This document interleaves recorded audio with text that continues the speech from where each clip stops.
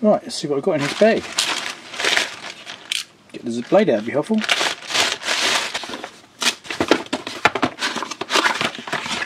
Ah, right.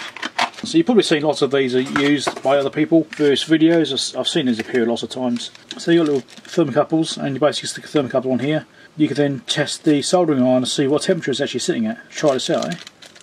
Get one out. Colour coded, so you know which around to put it. It's got a few spare ones there too, which is nice. I don't expect to use it that much, so it probably won't need them. So you've got red and blue to stick on. Like that. Oh, there is a battery in it. Wow, that's surprising. Okay, cool. I don't know, is it about 15-20 bucks, something like that? That seems about right. Fry up the soldering iron, and we'll see what temperature it ends up at. Zoom. So that's sitting at 300, it's set to. 300 degrees. Let's see what comes up. Okay, 295. That seems like it's about it. 295. Let's ignore the cat, which has decided to come in right now. There you go. That's more like it. 340. I thought it was a long way out. Yeah, I knew it was hotter. That's what I suspected. I thought it was out by about 50 degrees. Just in the way it's soldering. It seemed to be too hot. 350, it just seemed like it was burning the flux too much. So sure enough, I was right. That's already been helpful. Plus I could show you the manual too, shouldn't I? FG100, what it's called. There's some specs down here. Celsius, 1 degree Celsius steps. Well, it's fairly obvious in using it anyway. It's a K-type thermocouple. That's nice and common. Measurement tolerance plus or minus 3 degrees C, between 300 and 600 degrees C. And outside of those ranges is plus or minus 5 degrees. At 300 degrees C, it should be within 3 degrees. What specs is it there? It tells you how to use it. 9 volt battery, we know that already. Dimensions, yeah, okay, not exciting. And some operation instructions. Just there. In case anyone wants to see any of this. Here we go. Make it nice and big, and hopefully you can see and allow you to read the manual if you so desire. Heavy. Done. Let's see what's in this one. I'm guessing by the fact the bag is one of these toll courier things, you can already guess that it's going to be an element 14.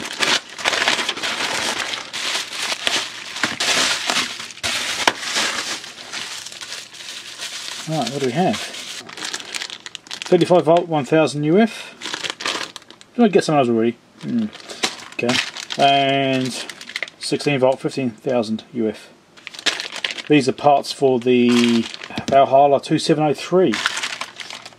Those are some of the parts I was waiting for. Did you ever get that sense of deja vu? No? Good. Still not deja vu? Okay. Ah, what have we got here? Brochet? Yep. 470 UF, 16 volt. Power on it? Yep, sure enough. Again, for the Valhalla 2703 when I did a repair on that. I'm getting all the parts together. Once I finish getting all the parts, then I will do a video on it. And hopefully, we'll get it fixed. But this is just capacitors, just do some like maintenance type work first. Replace all the caps. And then we'll see how we go with that. Deja vu? Really? Do I have deja vu about deja vu? Let's see what's in this one.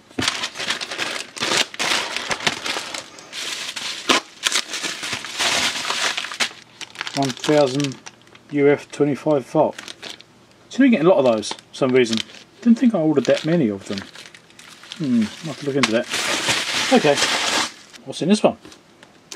Well, it's a auction win. I know that much. Oh, well, okay. It seems to have a rather large assortment. So it's got some micro switches in here. Leave it on micro switches. All look like they're old stock but unused. New old stock. Yeah, it's a nice snippy one. That's nice. And what else have we got in here? Push switch. Latching switch. So this is another switch assortment which I won online. Main switches, yeah. This will go with my collection of other switches. A whole bunch more. Load of switches. Anything else in here? It's all the same, is it? Switch 38s. I think I've got a few switch 38s now. Let's get a switch out and actually have a look at it. This came about because I had some test gear which had bad main switches on. I actually had a couple of bits of test gear and had bad switches. So trying to find suitable switches was a bit of a pain. 80 amps? No, it can't be right, surely. 5/80 amps, 250 volt. Nah, that can't be 80 amps. There's no bloody way. What planet are they on? I must be reading that wrong. If you can interpret this writing on here, let's get it in light so you can see it. Alright. Yeah. It's got 5/80A 250 volt AC. I read that as 5 amps AC. I can understand 5 amps, but not 80. 5/8 of a 0? Oh, no, that can't be right, can it? Yeah, I don't know. Right, we'll just chuck it back in the bag. It's not that interesting. So if anyone needs any switches that look like this, let me know, because I think I can spare one or two. They're all the same. I'm not short of switches. I'm sure they'll come in handy. I can't remember how much it was now. It's fairly cheap. That's why I got it, obviously. I think it was only like $20 or $30 or something like that. I figured, hey, you can't go too wrong with it. This is micro switches are probably worth that alone, really. So, right. Done.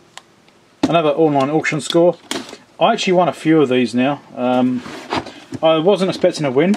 So I've bid on these things before and lost by a lot. So I wasn't expecting to win, so I've bid on 3 of them. And I put all those bids on. And I won them all. So I've got 2 more coming. Now these are the ball mounts. Plastic, what is that, nylon? I think it's a nylon. Oh, these aren't metal either. I thought these would be metal. They look like metal. Oh, it's all plastic. Made in Italy. They look like they're metal. And that's a really good metal effect on there, I have to say. It's been sprayed. There's a base plate there. So I've got 3 of these things in total. Mounting kit. Some screws. Those are the screws for the mount, I'm guessing. Actual screw into the brackets. That's plastic as well. If it was plastic, it wouldn't bid so much. So it's just a monitor mount. So I can try and reorganise my bench here and what have you in an attempt to get more space.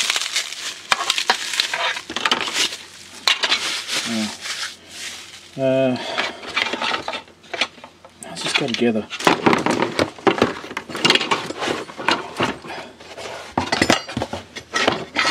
At least that bit's metal. So the bit that goes in the back of the monitor is metal. Yeah. Wall mount, at least that's metal.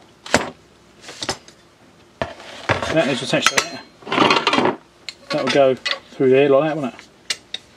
That'll go on there. And that'll go on there with the bolt. Who needs instructions? You don't need instructions.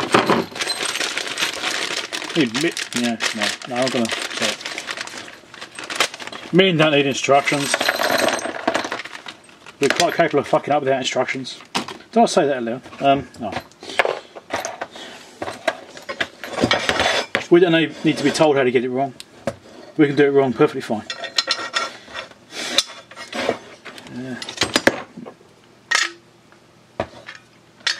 Could go the other way around, actually. Could go either way. I think it would go the other way around, actually. I think it would go through that way. Screw it into the plastic. Then the bolt. Then... no, it can't go on there, surely. Well, there's that bolt too. Might be the one that goes through there. Right, so I think it's just no washer. Okay, not sure I like that, but anyway. Yeah, so you can tip up and down. I can't do that without the spanner, which I've got on the other side of the room, which I can't bother going to get. It's cheap. Here we go. I'll do the proper tool. It's about 8 feet away. But why use a proper tool when you can bodge it? Oh, okay, that hurts. Come on, go. Bloody nylock nut on that. Nylock nut. I can't say it. Nylock nut. Right, okay, so that'll be on there like that, and then that'll be on there like that. Like that, and then we've got this cover which will clip over the top of it afterwards. Okay, so we'll shove this through here. It's got a square on one side, sort of turning, so that's okay. We'll shove it in like that. We've got a washer which will probably go in there, maybe, I'm guessing. What do you reckon? Do you think that's right? And no metal washers, which is disappointing. I'd expect to see a metal washer really. So it'll go on there. So it gives it a little bit of resistance to turning. This will have the same thing. It means it can't pivot at all. So if you need to spin it around, you can't do that. But if we took those off, maybe you could do it. No, I don't know. Yeah, pivoting's not an option, but that's okay. So then we've got this piece here and these bits here. So these are obviously caps to go over that to tidy it up so it makes it look nice. That will go on there. Why is that shape? Oh no, it'll be that for cables. You run the cables through. That's why it's like that. Yeah. Okay. Just stop it like that, and we'll clip this on like this, and it'll be just awesome, won't it? It'll be like that, and then this one here will go in there, kind of like this, and like that. We'll clip those together, and it's all good. It won't break. It'll never. It's really. You expect to use wall plugs? I suppose that'd be for masonry, not plasterboard. Stick on a plasterboard wall, it'll fall off pretty quick, I'm pretty sure. What screws we got in here? We got some different size screws. These will be, well, bolts. These will be for the monitor and mouse itself. But it seems like they're not all there. Maybe, I don't know. So we've got 4 of that size. Oh no, we do have 4. It's okay. We've got 4 each. So that's all right. 4 each size. That's fine.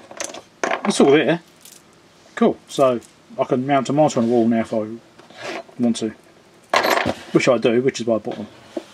But yeah, you don't need instructions. It's fine. Right, well right here is a big box. It weighs, I don't know, close to 20 kilos. What does it say there? 22 kilos, 22.68 kilos. Right, new piece of test gear, new to me, so let's get it opened up and show you what's in it. Unfortunately the camera's really close, so we'll see how we go with this. I'm going to rearrange this camera, this isn't working. Well, I'm going to try recording this and we'll see how we go. I don't know if it's going to work or how well it's going to come out because the lighting's not the best just here. Right, but here we go.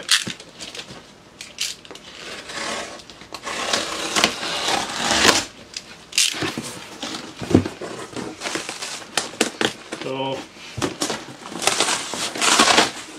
it's that horrible foam stuff.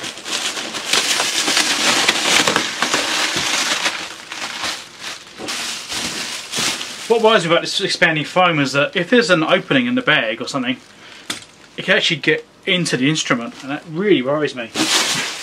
One day it's going to happen. There were some dents on the outside of the box and even a puncture hole, so I'm hoping nothing's damaged. Now, I need much more space for this stuff. What do we have?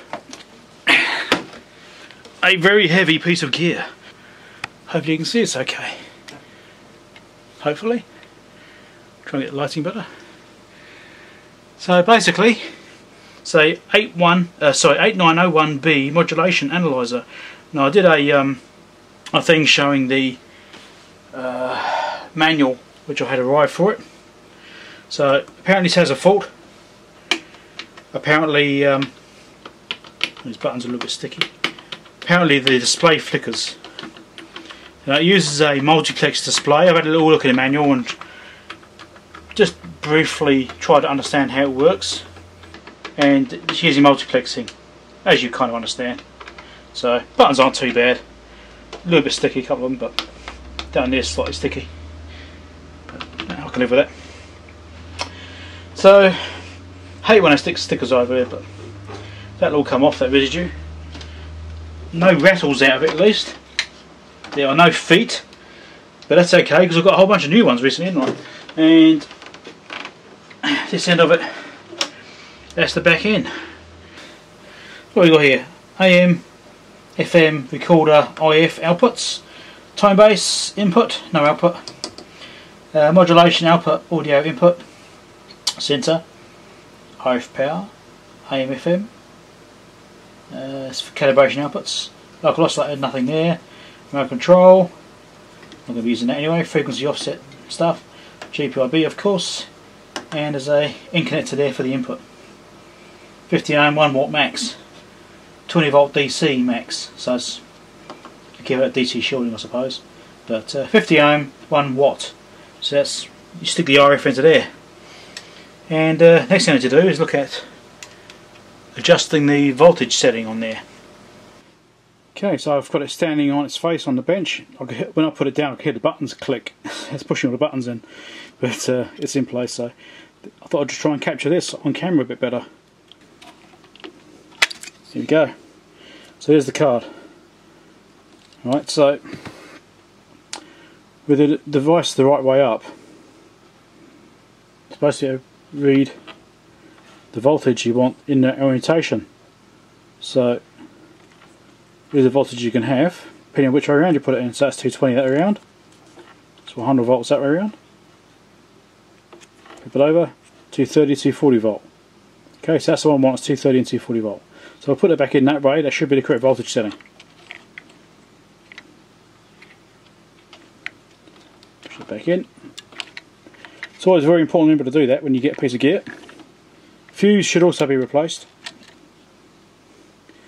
Current fuse is 2.5 amp, 250 volt. 2.5 amp. What does it say what should be in here? It doesn't appear to be marked on the back here anywhere. It'll be in the manual. I might have to go and look at the manual. In theory I should halve that value to go to double the voltage, so I'm going to go and do that. Even 2.5 amp seems a bit high though, so I might chuck a 1 amp in there and see how that goes. So I had a quick look at the manual, and the manual says it should be a 1.5 amp fuse for 240 volts.